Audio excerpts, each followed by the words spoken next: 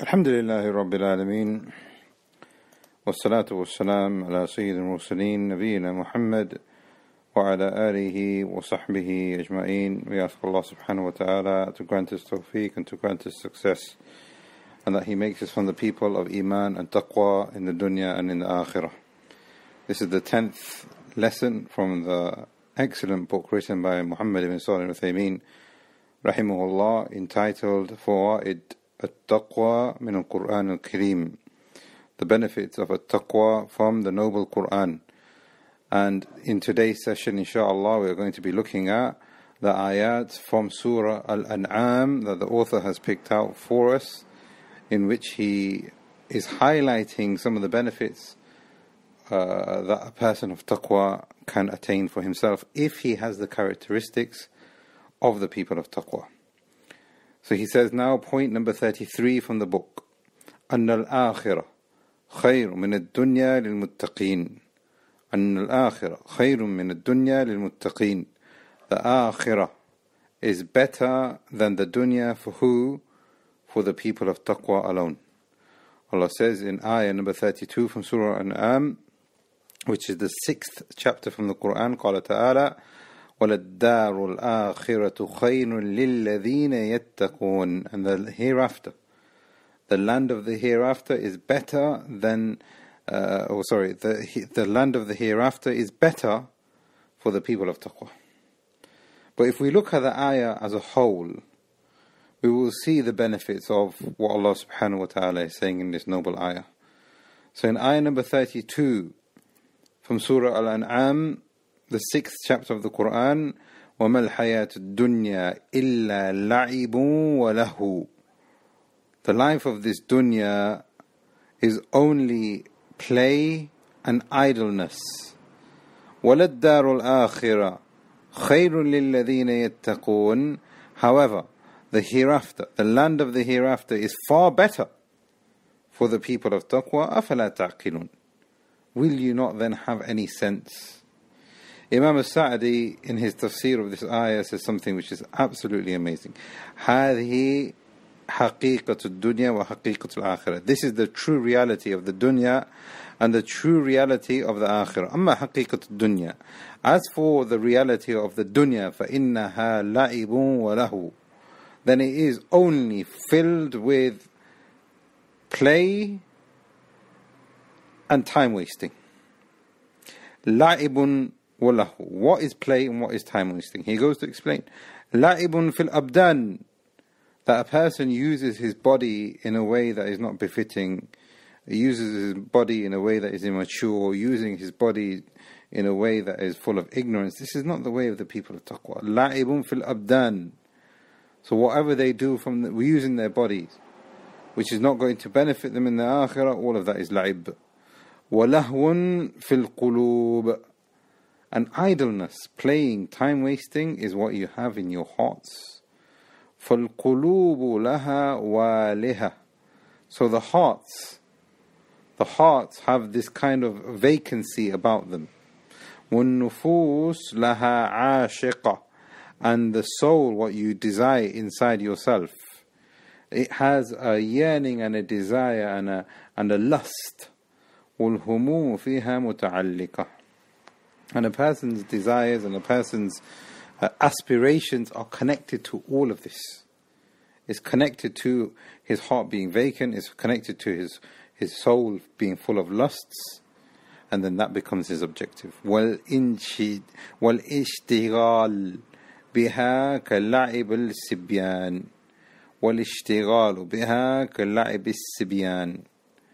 And when a person becomes of those people who is just full of la'ib and lahu, and that's what the dunya will do to you, as he is saying here, rahimahullah, Shaykh Abdul Rahman bin Nasir al-Sa'di, أما الحقيقة الدنيا فإن هي لعب وله. This is the reality of the dunya, that is just full of la'ib and is full of lahu, playing and idleness, playing in your body, using your body in a manner that's not befitting, and lahu, using your inner aspirations, your inner thoughts, your inner desires, your inner self in a manner that doesn't fill his time with anything which is of khair.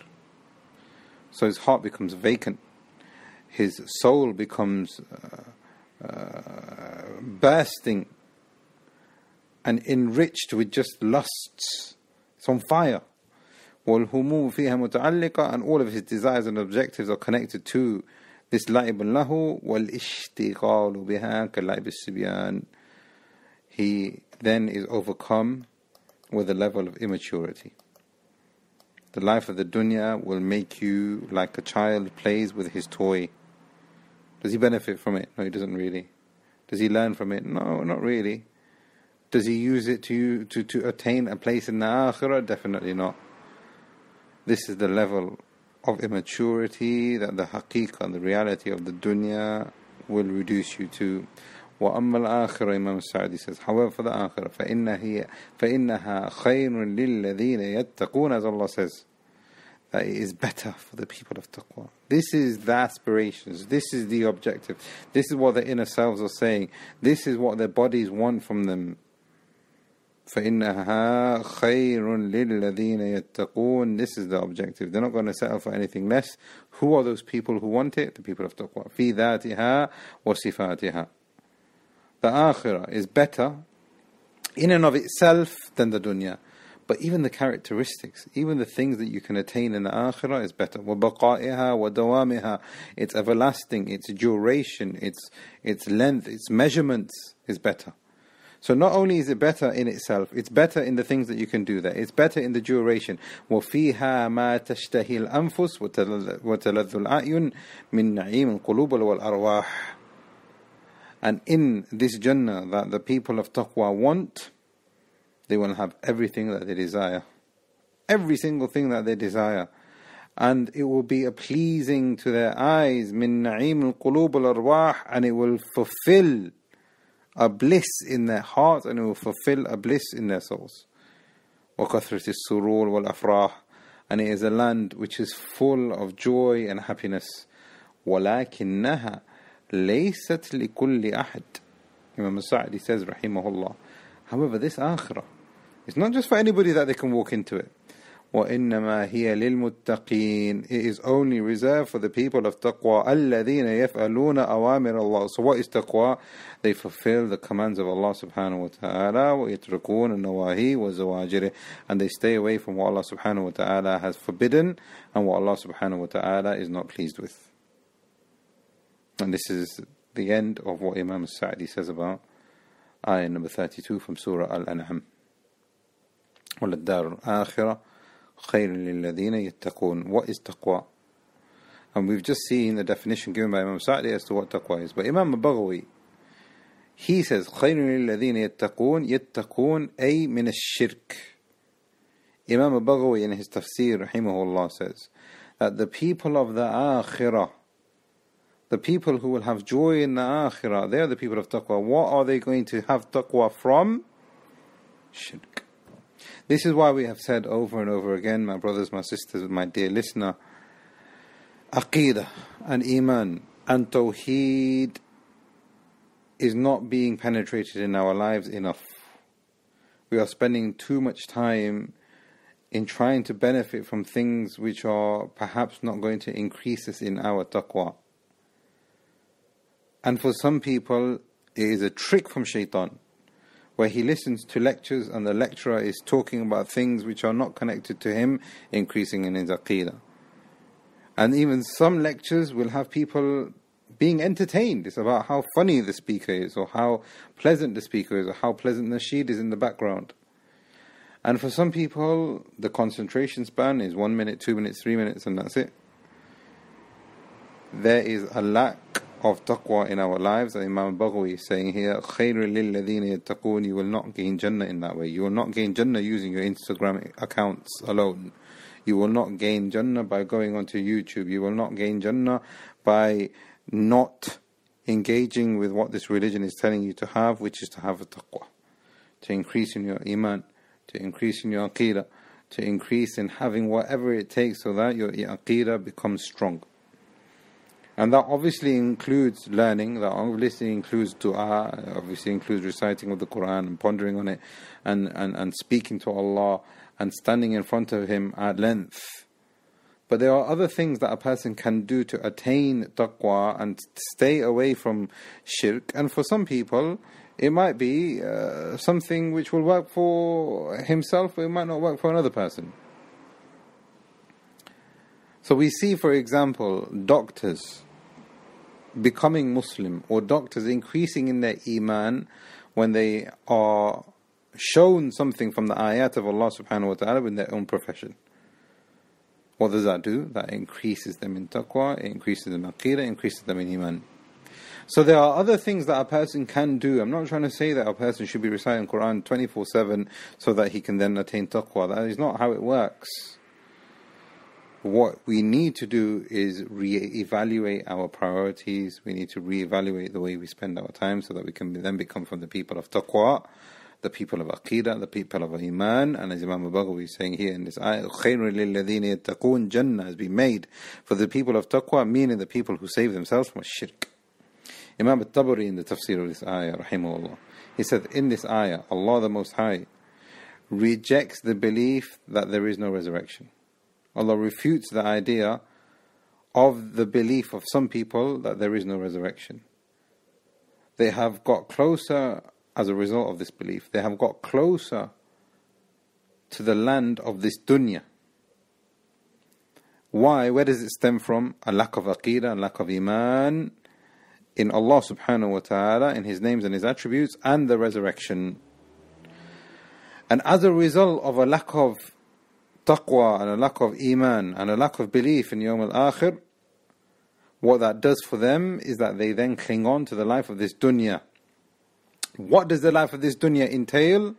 As we have seen in the ayah number 32 from Surah Al-An'am, Allah subhanahu wa ta'ala describes how it becomes as an addiction for them. وَمَا الْحَيَاةُ الدُّنْيَا إِلَّا لَعِبٌ وَلَهُ. So Imam at-Tabari rahimahullah says that they get closer to the life of this dunya, but this only involves playing and joking. So when your actions are full of play and your actions are full of joking, what does that do to your iman?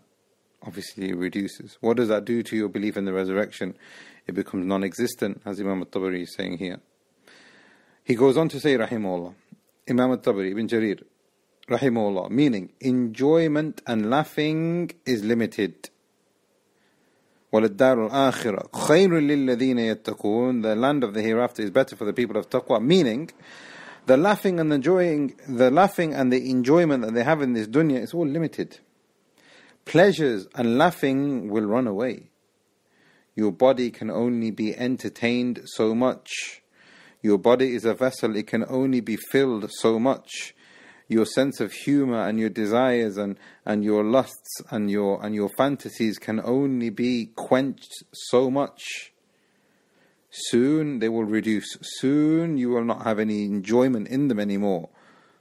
Soon they will escape you. And Imam at-Tabari rahimahullah goes on to say, after you have become full with the life of dunya, this will be followed by a period of sadness and regret. And how true is that? How many people have been looking for goodness and happiness and to be respected and to have enrichment and to have contentment and to have comfort and to have tranquility, and they're looking everywhere except for Allah. They're looking for it everywhere except for looking with it with Allah. So Imam at-Tabari rahimahullah goes on to say, so this ayah is saying, O mankind, do not be deceived. Who's the one who's saying it? The one who created the dunya is saying, don't be deceived by the dunya. The one who created mankind is saying, O mankind, I am the one who's created the dunya, so do not be deceived by the dunya. This life is about obedience and working to move to a land where there is only joy. There is only happiness. But it is only experienced by the people of taqwa. It will only be attained by the people of taqwa. The people who tasted the real joy in the dunya. Who are the people who tasted the real joy in the dunya? The people of taqwa. As Ibn Taymiyyah and others from the Salaf have said, how desperate and sad is the situation of a person who's walked into the dunya and he doesn't taste the sweetest thing in the dunya and then he leaves it. How sad is that situation? How regretful will be that person's stance on Yawm al-Qiyamah? What is the sweetest thing in this dunya? is at-Tawhid. There is no doubt about that. It is at-Tawhid.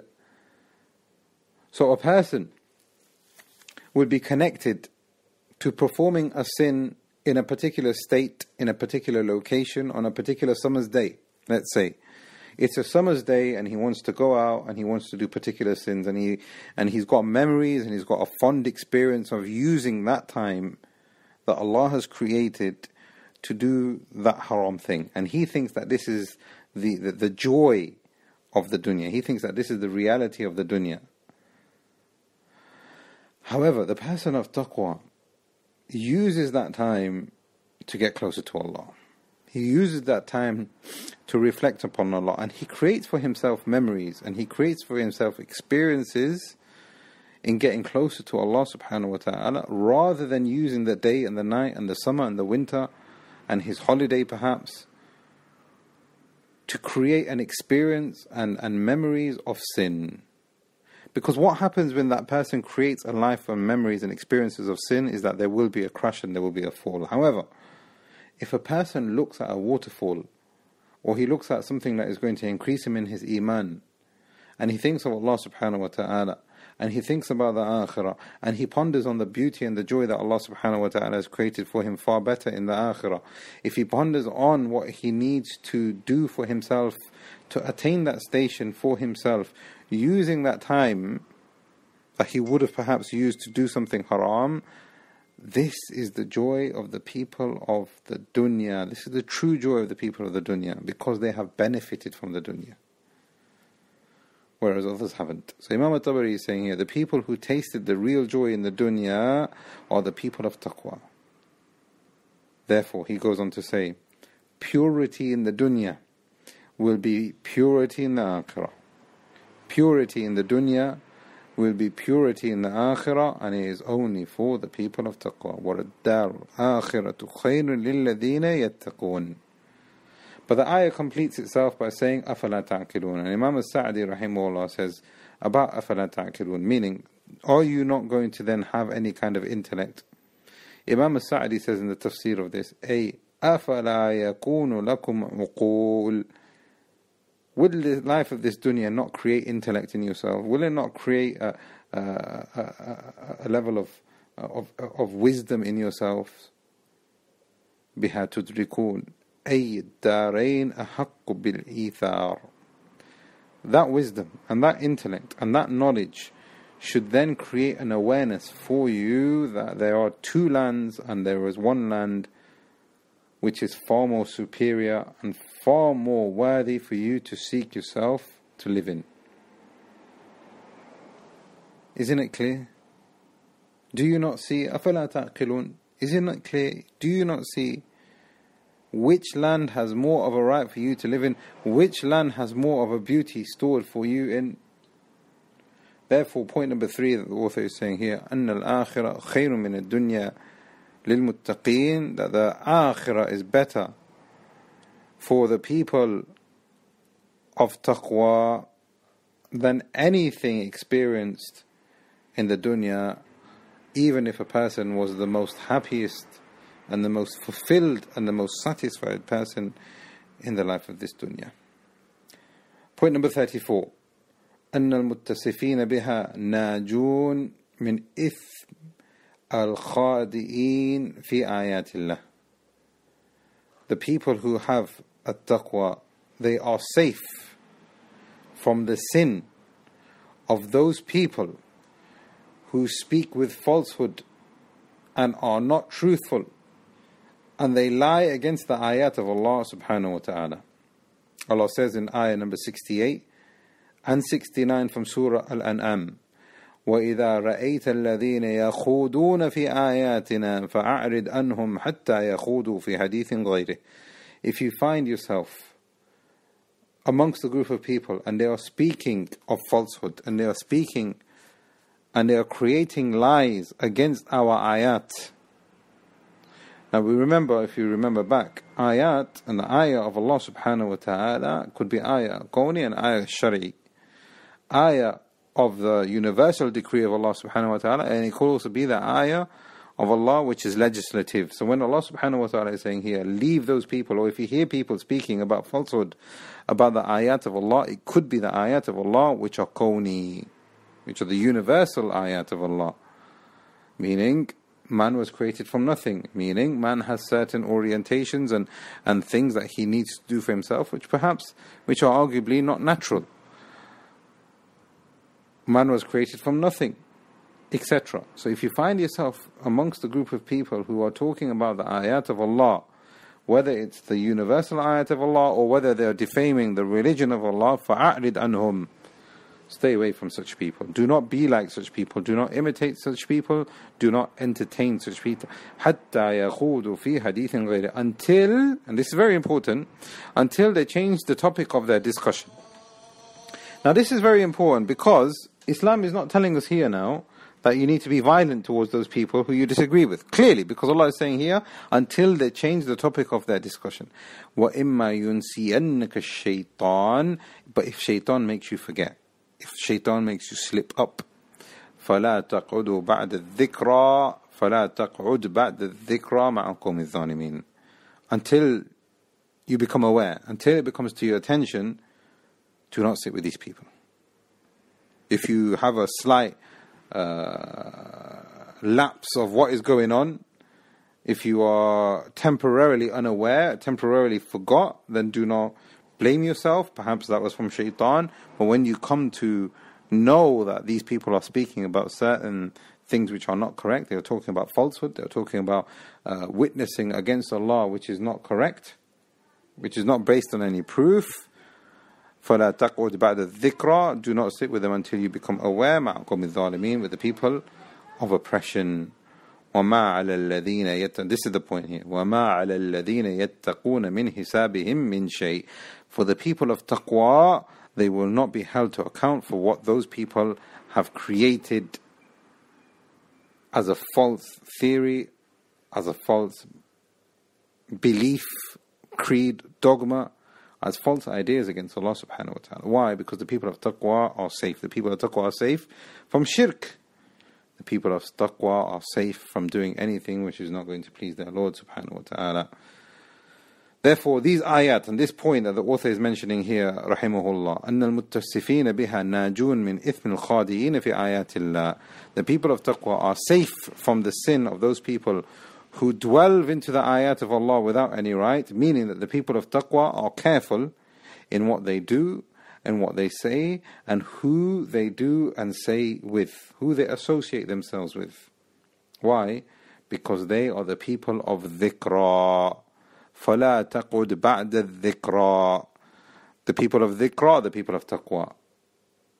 When you become a person who is reminded, when you become a person who is aware and alert of what Allah subhanahu wa ta'ala has commanded from you and has forbidden for you to fall into, then you become from the people of Taqwa. You are the person who is reminded. And this is a very important point, which is that the people of Taqwa benefit from the commandments of Allah. They benefit from the ayat of Allah. They benefit from the creation of Allah, and they benefit from the legislation of Allah subhanahu wa ta'ala. Therefore, they are the people who are being constantly reminded of Allah subhanahu wa ta'ala. This is not to say, again, this is not to say that a person needs to be in a constant state of Allah, Allah, Allah, subhanallah, subhanallah, subhanallah, Allahu Akbar, Allahu Akbar. That is not ideal. Nobody is going to attain that. And that's not the sunnah that the Prophet ﷺ left behind. However, taqwa is broader than that. Taqwa is for you to be an upright person in every single situation that you find yourself in. So you can be a person of taqwa just by sitting, as this ayah says. You could be sitting, socializing with people. You're from the people of taqwa. You could be mixing with your family, but then you are still from the people of taqwa. Why? Because you are not engaging in things which are falsehood. You are cooperating in things which are good. You are trying to bring joy into people's life, maybe making them laugh.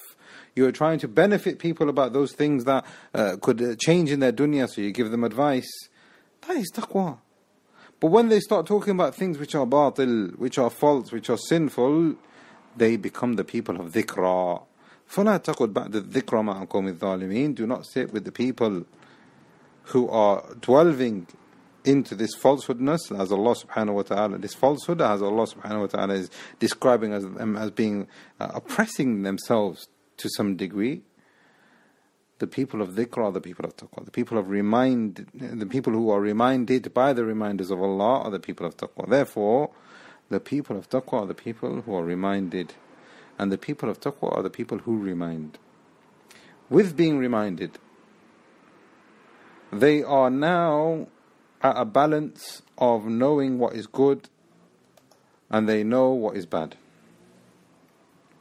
Now these ayat in Surah Al-An'am were revealed in Makkah. And some of the companions came to the Messenger of Allah sallallahu alaihi wasallam. And they came to the Prophet sallallahu alaihi wasallam. And this has been narrated by Ibn Abbas radiyallahu anhuma in the tafsir of Surah Al-An'am 68-69. That Muslims used to sit in Makkah, and they used to sit with the people of Shirk sometimes. And they used to pass by the people of Shirk sometimes. And they used to hear that the people of Shirk, the mushriks, used to be in the Masjid al-Haram, whilst saying things against Islam or saying things which entailed Shirk. So they used to praise their idols, and they used to praise their false deities, and they used to have, talk about Akhirah, which is not correct. They used to believe in lots of things when it comes to Akhirah, which was not correct, such as not believing in the resurrection, such as, different innovations, etc. Or sometimes they used to attack Islam. So now that the Prophet ﷺ was there, the companions, as Ibn Abbas anhuma narrated, the companions came to the Messenger of Allah ﷺ and they said, listen, we want to enter into Masjid al-Haram, but these people are sitting there. How can we enter when they are saying things of shirk and they are being blasphemous when it comes to our religion? Allah subhanahu wa ta'ala then revealed this ayah to remove any kind of blame for the people of taqwa. So this ayah is saying, whilst you are entering into the masjid to pray, whilst you are entering to the masjid to make tawaf, if you are from the people of dhikra, فَلَا تَقْعُدْ بَعْدَ الذِّكْرَ مَعَ قَوْمِ الظَّالِمِينَ وَمَعَ الَّذِينَ يَتَّقُونَ مِنْ حِسَابِهِمْ مِنْ شَيْءٍ. You are the people of taqwa when you enter into the masjid and you have this level of disassociation with what they are saying. That makes you from the people of taqwa, that makes you from the people of dhikra, meaning they are reminded themselves and they remind others of Tawhid. Others from the ulama have said that this was revealed about the Prophet ﷺ, who used to sit with the mushrikun in order to call them to Islam. But when he used to call them to Islam, they used to mock him, or they used to say statements of kufr. Allah subhanahu wa ta'ala now commands the Prophet ﷺ in these ayat that if you are giving da'wah, then you need to have taqwa. If you are mixing with your family members, you need to have taqwa. If you find yourself in any given situation where you have to socialize, whether it's on your phone, whether it's physical socialization, Allah subhanahu wa ta'ala commands the Prophet sallallahu alaihi wasallam to leave when there is no benefit, to leave when there is sin involved. This makes you from the people of taqwa. Therefore, this point that we learn is that the people of taqwa are safe in their social gatherings. They are safe in their characteristics. They are safe in the way that they behave, the way they treat one another, and the way that they tolerate other people's tongues and the things that they say. And they do that for the sake of Allah subhanahu wa ta'ala. So if they see something good, they love it. If they see something bad or they hear something bad, they cannot handle it.